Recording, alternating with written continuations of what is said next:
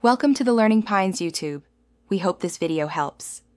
In this video, I will explain how to play Roblox on Windows 8.1.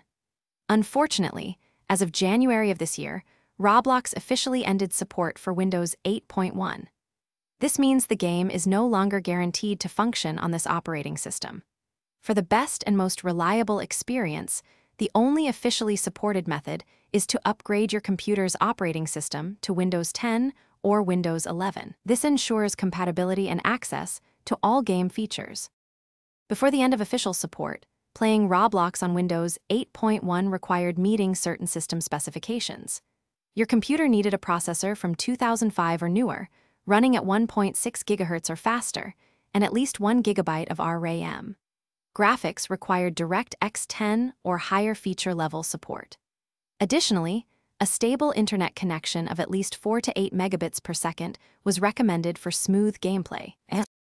In the past, installing Roblox on Windows 8.1 was straightforward.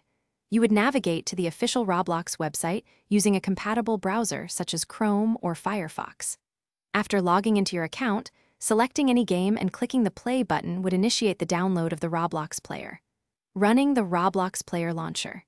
.exe file would then install the application, allowing you to launch Roblox and enjoy its vast array of experiences. Given the official end of support, the only reliable way to continue playing Roblox is by upgrading your operating system to Windows 10 or Windows 11. This upgrade provides essential compatibility, crucial security updates, and full access to all current and future Roblox features.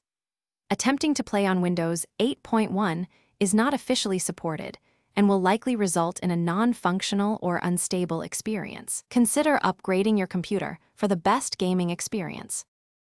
Thanks for watching. Consider subscribing if we helped you.